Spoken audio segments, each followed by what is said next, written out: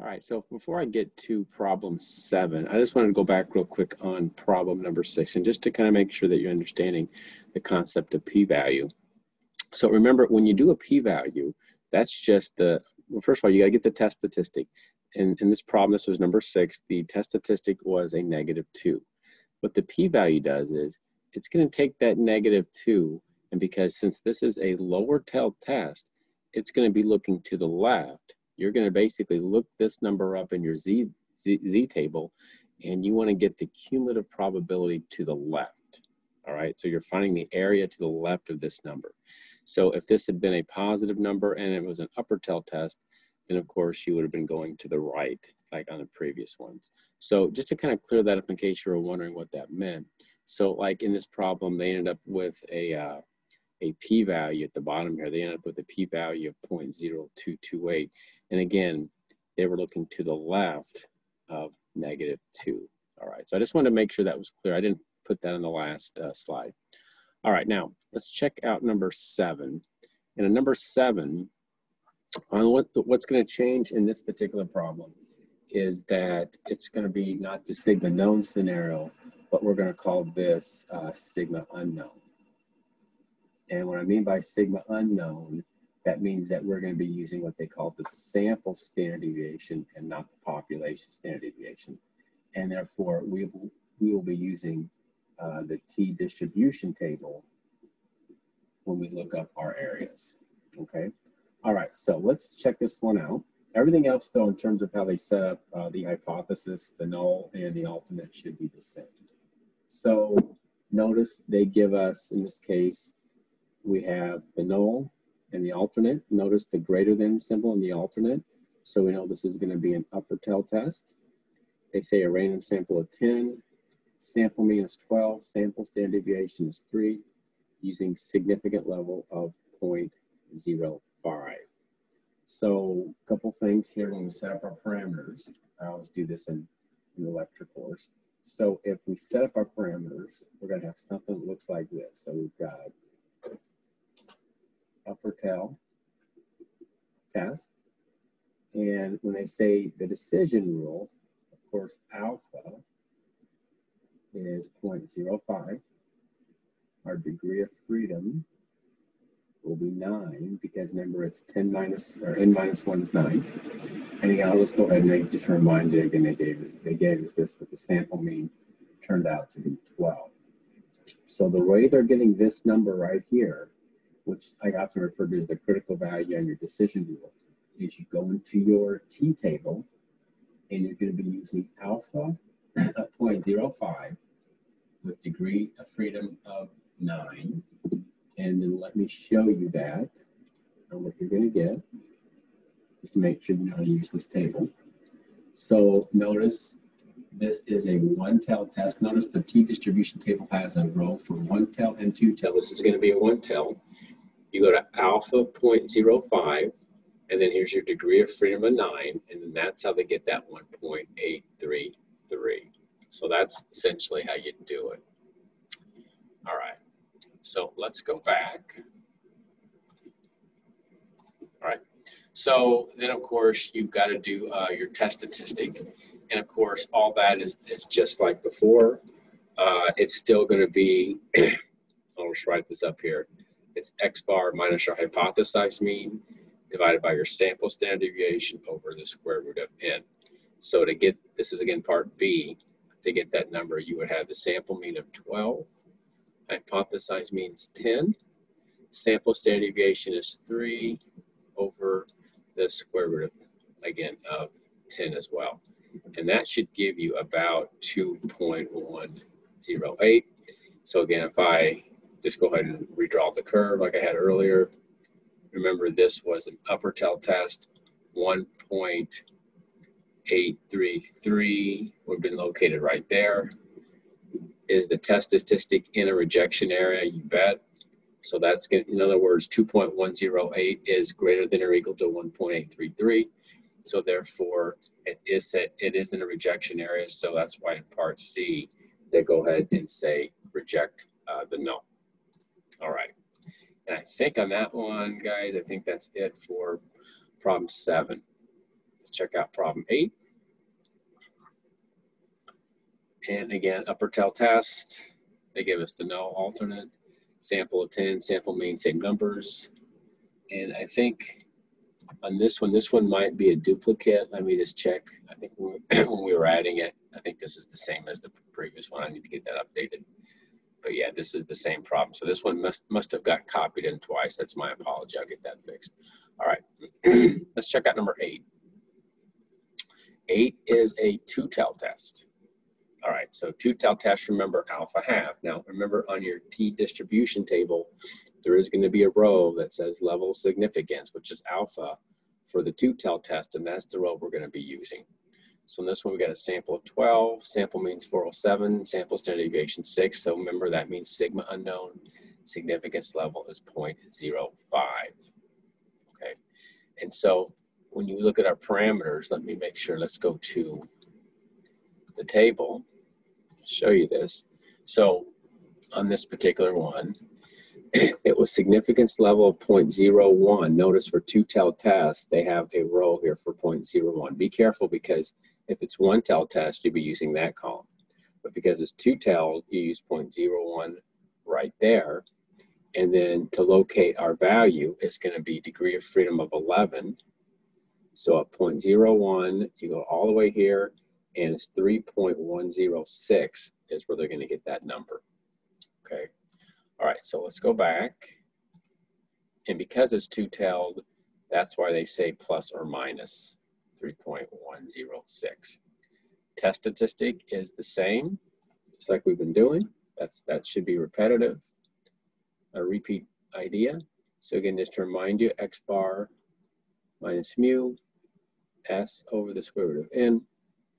And let's see, again, our sample mean was 407 minus 400. You notice we're going to get a positive test stat. And then it will be 6 over the square root of 12. They end up with about 4.041. That's where they got that number. And of course, again, if we set this thing up, the way you want to be looking at this is we got an upper tail and a lower tail. You got minus 3.106 is the cutoff point, and a positive 3.106. And of course, this number is definitely in a rejection area. So you're going to say reject the null. And I believe that will be part C. And then of course, there's everything else on that. All right, that is number 8. Now let's check out number 9 just to kind of look at the wording. Looks like this is going to be an upper tail test, because if you look at the last sentence, it says using the significance level of 0.05, you want to conclude that the mean number of calls per salesperson is more. So that means greater than. So you want the alternate to be greater than. Okay, so here's your no alternate. You got to do the test stat. And again, it's going to be a sample standard deviation. Notice it says the standard deviation of the sample is 2.1 using 0.05, and they want you to get the test statistic. And again, your calculation for test statistic on part A, here I'll just show you the calculation right here. You just plug it into your formula, and they get a very, very high value. Now on the t-value of 1.703, that's the value you go to your t-distribution table to look that up. You'll be needing to use, it looks like, our sample size is 28. And let me show you where that is in case you didn't see it. Always look for the sample size. Here it is. The random sample 28, and your significance level is 0.05. So let me show you. Remember, I told you earlier in the t-table, you got 2 rows, one for two-tail, one for one-tail. So on this particular one, you will be in the column that says 0.05, but this is going to be for the one-tail test. So you'll be in this column, and then you got to go down to where you can find degree of freedom of 27.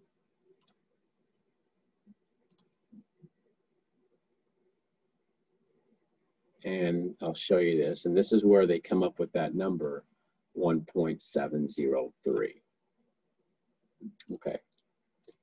So once you got that, of course, this is going to be reject because that's a very, very large test statistic. All right, that's number 9. Number 10, On this one, that's another going to be upper TEL test. Look at the last sentence. They're looking for, does Delaware have more income than the national average? More is greater. That means you want the alternate to be greater than. So the no is less than or equal to, alternate's greater than. They want you to do your decision rule 0.05. So remember your sample size is 10. So you just go to degree of freedom of 9 at 0.105. You should be able to find that test statistic in your t-distribution table. Then you just compute your value of your test statistic. Again, I'll show you that down below. This is part C. And you can see on your value of your test statistic, you're going to get about 3.16. Of course, here's they're showing you again where to get that number of 1.833. Here's your test statistic. And of course, this number is definitely greater than 1.833. So you're going to say reject the null. All right. So that is my comments on 10. We got 2 more. 11, on this one, it looks like they give us, says given the value of, they give us hypothesis. They just give you, it's an upper TEL test. We got 1, 2, 3, 4, 5 samples. Sample size is 5. Significance level is 0.01. And of course, conclude that the population is less. This one's going to be a lower TEL test because they mentioned the word less. You want it to be in the lower part of that. So you're going to be having negatives. So of course, you go to your t-table, look at 0.01, degree of freedom of 4, and you should be able to find that t-value of 3.747. And once you got that, then you got to, of course, compute the test statistic. And of course, we've done that a few times. So again, I'll just show you the calculation on the test statistic. On this one, here's your test statistic calculation right there, negative. And then, of course, this is going to be, it's not in a rejection area. So it's going to be a fail to reject. So here they're saying do not reject. And then, of course, the answer is no. And then I'm going to show you how to get this p-value. Now, on this one, I'm going to give you this one because I don't expect you to use, if you don't know how to use Excel and can't plug it into a calculator, I typically always have you use a table. But they give you an exact p-value of 0.0653 on this one. So if you struggle with this one, you can email me and I'll just give you the answer. But the way I would say is if you went to your table, what you're doing is you're using the absolute value of 1.9. You're trying to find that in the t-table. So if I use 1.9 in my t-table, let me show you this. Go back. And remember, it's degree of freedom of 4. So 1.9 would fall between 1.533 and 2.132. So 1.9 is going to be between these two numbers. So using one TEL test, you would say the range of p-values would be between 0.05 and 0.1. It's not an exact thing when you use the tables. You just would have to give a range. But of course, you'd say the p-value, because this t-value lands between these two values, it's also the area that t-value is going to be between 0.05 and 0.10. And of course, when they plugged into the calculator, they got 0.0653. And of course, that's between 0.05 and 0.10. So this is the one, if you do get stuck on this one, you struggle with this one, they don't give you an option to use the table. So just email me and I'll make sure that when we get to that part that hopefully everybody's clear on what you got to do with it. All right, that's number 11. And then finally, number 12, same thing on this one. I'm just going to show you this. So it looks like this is going to be a lower TEL test. Well, let me get that down. I want this to be a lower TEL test as you read it. For some reason there we go. For some reason, oh, maybe I got to do my new share. Hold on, let me get back. I'm on the wrong screen. Apology. There we go. All right. So in this case, we've got, it looks like they're considering a new method of assembling a computer. It requires a mean time of 60 minutes. Standard deviation is 2.7. The mean time, they want to conclude if the new method's faster, that means you want to be less. You want it to be lower. Faster means lower, less time. So having said that, so let me clear that drawing. There we go. So as the page down, you'll notice you would come up with a lower TEL test. You got to get your critical values. in this case, using your sample. Let me go back just to make sure you see that. You'd have to calculate your test statistic.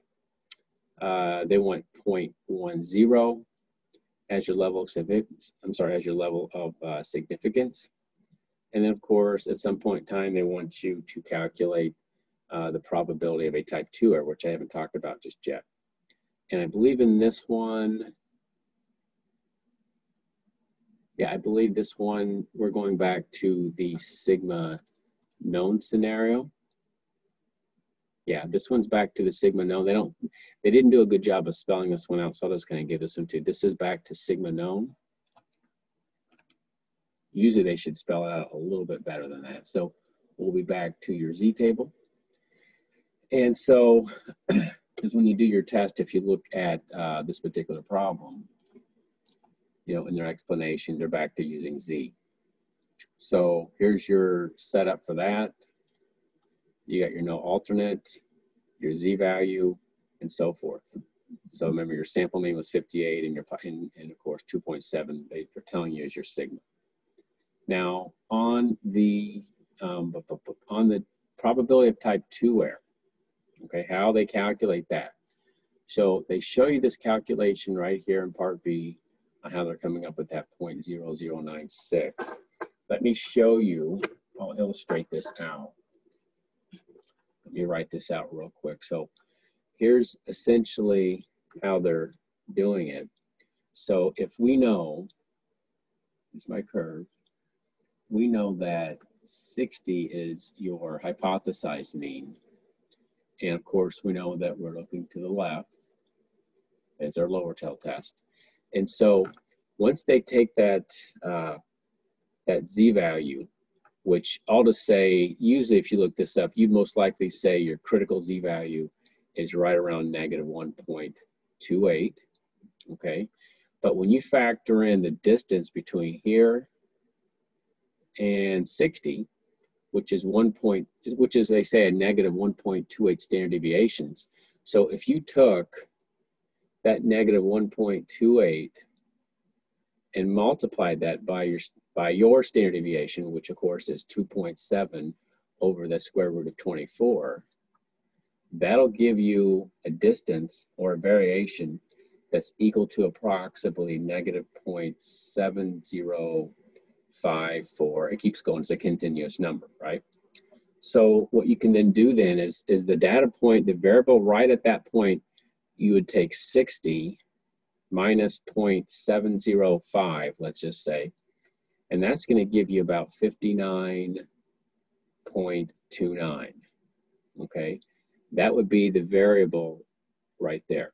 So that's where they're coming up with this 59.29, if you're wondering what that is. And so at that point, once you do that, you can then just convert that into your Z value. And this is what they're doing. So it's using the sample mean 58 as mu1. So at that point, if 58's point is mu1, then you would simply just take the difference, you know, just like you did before. You could take the 58, the difference between that and 59.29, and then divided that by 2.7 over the square root of 24. And at that point in time, you would get, in this case, it's going to be a 2.34. And I think I reversed that. It should be 59.29 minus 58. It really doesn't matter. As long as you get that Z value, and then, of course, you're looking to the left, you take that value, and at that point in time, that's where they're getting this probability of what they call the type 2 error. So that's how you do it. They do give you a couple illustrations in your textbook on how to calculate that, but that's how you would get part B.